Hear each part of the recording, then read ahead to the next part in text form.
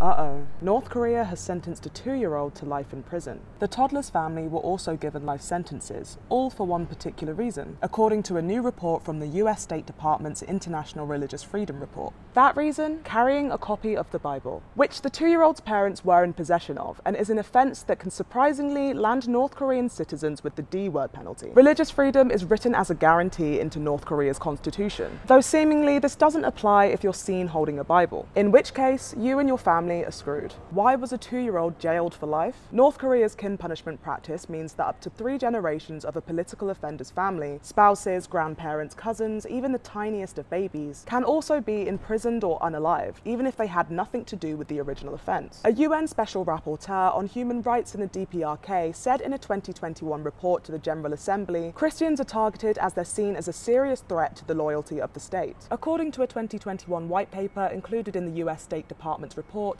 an estimated 50,000 to 70,000 Christians are imprisoned in North Korea. The UN Secretary General said of North Korea, the right to freedom of thought, conscience, and religion continues to be denied, with no alternative belief system tolerated by authorities.